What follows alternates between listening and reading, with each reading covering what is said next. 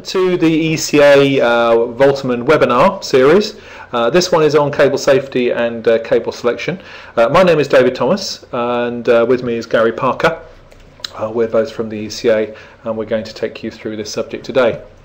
We're going to be talking about the safety of electrical installations as far as the cables are concerned, and cable selection. And so it's just the fundamental part of any installation is the cables. If the cables are installed incorrectly, there's not much hope for anything else. So half of you appear to be electrical contractors. We've got a few consultants and a facilities manager. Position the company, so yeah, designer, okay, proprietor mainly. Jeremy Hodge, and I'm Chief Executive of BASEC, and I'm going to talk today about problem cable and how you can protect your company from the issues associated. The UK market is a very open market for cable, and it is very easy for the unwary to fall into the trap of using or procuring unapproved, non-standard, substandard or otherwise questionable cable.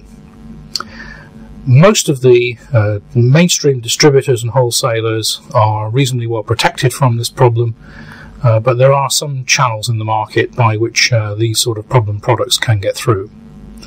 So here are a few hints and tips on how to identify problem cable and how to protect yourself against it. We have had a question about, when we were talking about the earth loop impedance and RCDs, we've got a question to where the 1,667 ohms came from. This comes from BS 7671 table 41.5, and it will reference up to, for a value of a 30 milliamp RCD, 1,667 ohms as a maximum permissible ZS, dropping down to 100 ohms for a 500 milliamp device.